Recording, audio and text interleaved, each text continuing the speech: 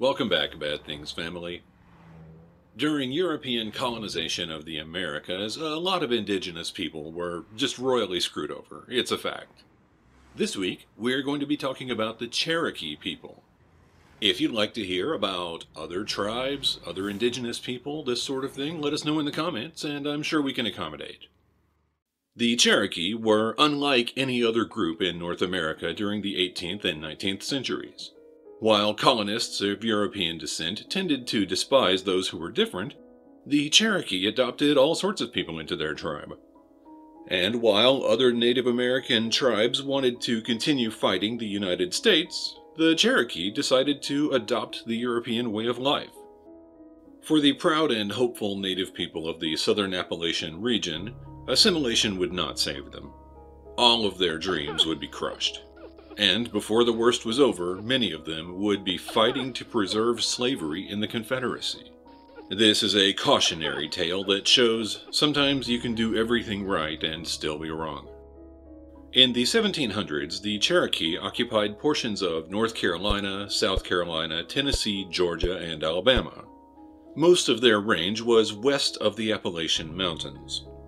Initially, the British and the Cherokee were allies. During the French and Indian Wars, which were fought for decades, the Cherokee allied with the British. After several decades, both sides began to suspect the other of betrayal. Eventually, this ended in violence in 1759 when a Virginia militia attacked some Cherokee because of suspected horse thievery. The Cherokee responded by attacking white settlements, and war began. The Cherokee defeated the colonists and even reclaimed some of their land that had been lost to them earlier. The first wave of British troops were also defeated. The second attempt by the British destroyed many Cherokee settlements and finally convinced them to negotiate a peace treaty. In 1761, the Cherokee made peace with the British and the colonists. The British were not resentful of the Cherokee after the war, but seemed to respect them. A Cherokee delegation even traveled to England and was received in King George's court. Colonists did not appreciate the gesture at all. They saw the Cherokee as gaining favor with the English aristocracy in an attempt to keep the colonies from expanding. It would be one of the contributing factors for the Revolutionary War. In 1763, a royal decree was issued which forbade settlers from moving west of the Appalachian Mountains. But the British found it very difficult to enforce. Settlers continued to move into Cherokee lands, and it was not going to be ignored forever. The Revolutionary War began in 1776, and the Cherokee again allied with the British. Dragging Canoe, born in 1738, was the main war chief for the Cherokee by this time. He earned a reputation fighting in the French and Indian Wars. Once he began to fight again in 1776, he wouldn't stop until his death. He attacked colonists all over the Appalachian area, inflicting numerous casualties. The economic damage was significant as well. The British finally gave up fighting in 1782. The Cherokee, being more determined than their European ally, were not inclined to stop after only 6 years. Dragging Canoe continued fighting with the United States until his death in 1792. Finally, in 1794, the Cherokee and the United States made peace with each other. For a time at least, it appeared that the Cherokee might have also earned respect from the former colonists. Additionally, in the late 1700s, the ethnic composition of the tribes changed significantly. During the 18th century, many of the representatives sent to negotiate with the Cherokee were of Scottish descent, mostly from the Highlands. Many of them remained with the Cherokee and took wives from the tribe. They were in turn adopted by the Cherokee, and their children were considered members as well. After making peace with the United States, many Cherokee decided it was better to adapt to the ways of their white neighbors. The influence of Scottish members of the tribe may have played a part, but the influence of George Washington was definitely felt in this endeavor. Washington was all too aware of how much trouble the Cherokee could cause when properly enraged, so he strongly encouraged them to settle down and adopt the ways of white Southern culture. Under his administration, the federal government actually provided much of the technology required for the Cherokee to transition to an agricultural society.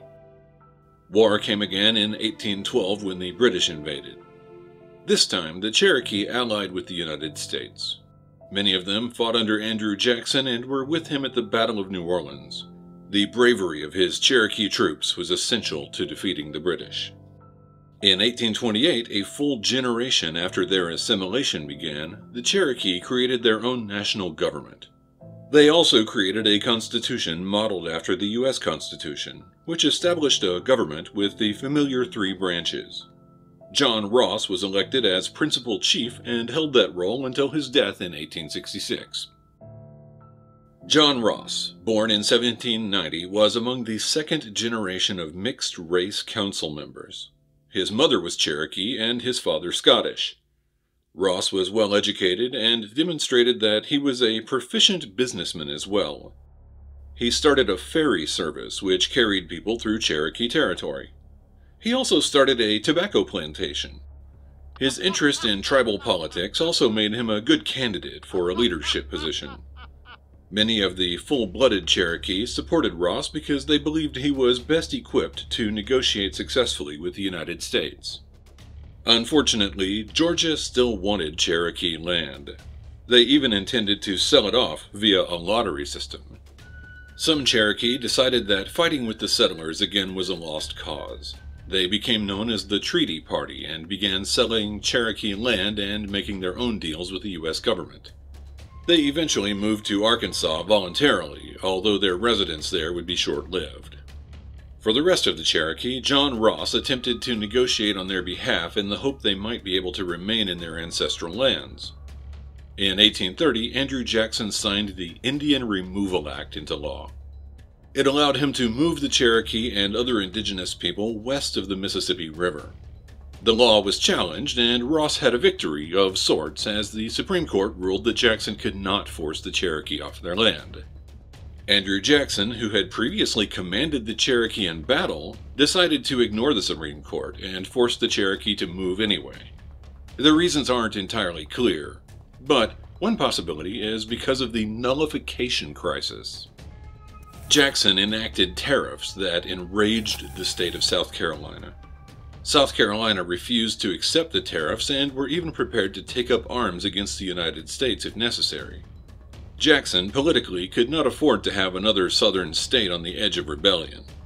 The more official reason given by Jackson was that the Supreme Court didn't have jurisdiction in a case between Georgia and indigenous people, so the ruling did not have to be enforced. Whatever reasons led to it, the result was the Trail of Tears. The United States military forcibly marched Cherokee from their homes to new lands in Oklahoma, west of the Mississippi River. Nearly 25% of those who were forced to march died during the trip. John Ross also lost his wife during the forced migrations. Not all Cherokee left as instructed. Many hid in the wilderness and avoided the military. Some of them approached William Holland Thomas, who was an attorney, to negotiate on their behalf. Thomas represented the tribes in negotiations and also bought land in North Carolina using their funds as well as some of his own. The land was officially owned by Thomas, as Cherokee were not allowed to own land outside designated Indian territory.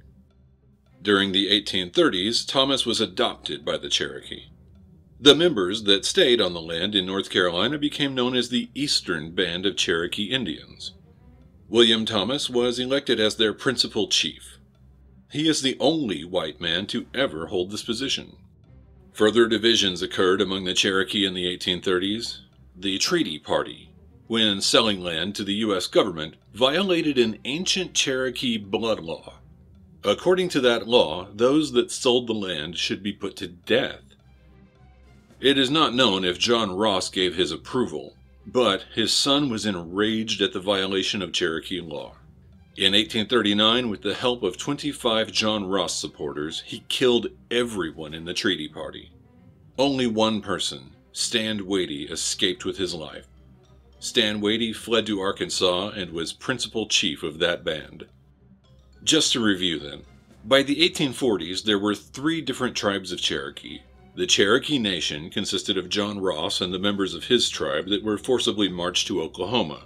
The eastern band of Cherokee Indians included those who managed to avoid being removed, and the band in Arkansas would eventually be relocated to Oklahoma as well. They would become known as the United Kituah Band of Cherokee Indians. Despite being forcibly relocated, many of the Cherokee still practiced Southern culture that had been adopted 2 generations earlier. Among these cultural habits was slavery. Owning slaves, combined with a growing resentment of the United States government, led to yet another unfortunate choice when war broke out again.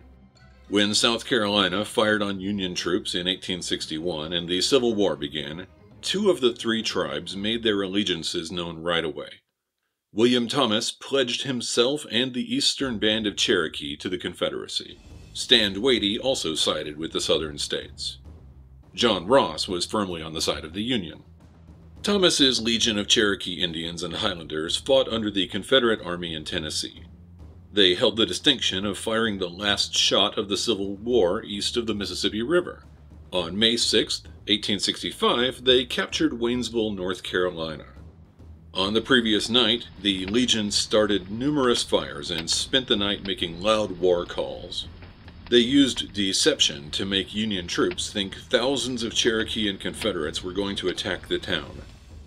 In the morning, Thomas and 20 Cherokee entered Waynesville under a flag of truce and demanded the Union garrison surrender. They surrendered immediately. On May 9th, Thomas learned that Robert E. Lee had surrendered, so he ordered his men to stand down and surrendered as well.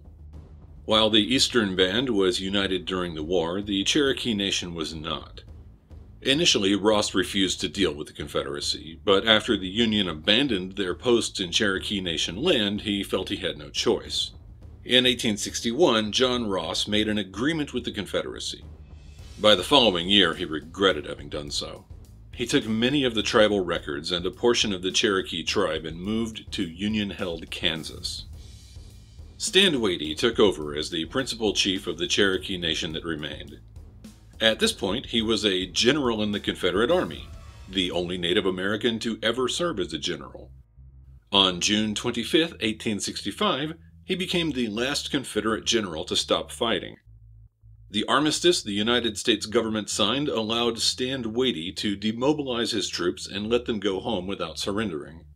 After the war ended, the United States government required the Cherokee to sign a new treaty due to having joined the Confederacy. Stand Watie was principal chief at the time and attempted to negotiate. But the government would only accept someone who was loyal to the Union. Watie stepped down and John Ross was brought back into his role as principal chief. Ross died in 1866 before the treaty could be completed. His successor continued negotiating, but the results were not encouraging for the Cherokee. The U.S. government forced white settlement of Cherokee lands. It dismantled the government structures and institutions the Cherokee had created. The tribes were forced to adopt any slaves that they held. The Cherokee were punished for their participation in the Civil War far more than any southern state. Reconstruction was an unmitigated disaster for their way of life. Before European settlement, the Cherokee population is estimated to have been as high as 50,000. By the time of the Indian Removal Act, that number was closer to 20,000. And the number was down to between 10,000 and 15,000 when the Cherokee finally arrived in Oklahoma.